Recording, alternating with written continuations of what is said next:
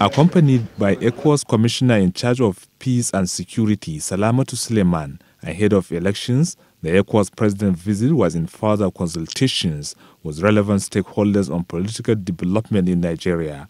He said apart from sending a fact-finding team headed by a former Ghanaian president, ECOWAS will continue to support free, fair and credible polls in Nigeria. And for us, the general elections in Nigeria are of great importance for peace and stability in the region.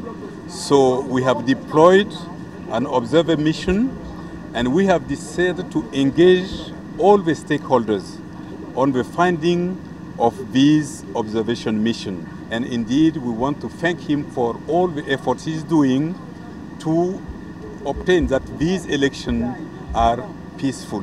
General Muhammadu Buhari commended the international community for its interest in Nigeria. We show our appreciation for their concern for our political stability. We told our supporters even before the Abuja Accord that our people shouldn't be rude, not even take arms against anybody. You will recall that the ECOWAS president was also as a presidential pillar where he met with the PDP presidential candidate, President Goodluck Jonathan. In Abuja, Abdullahi Garba Borno Kudu, NTA News.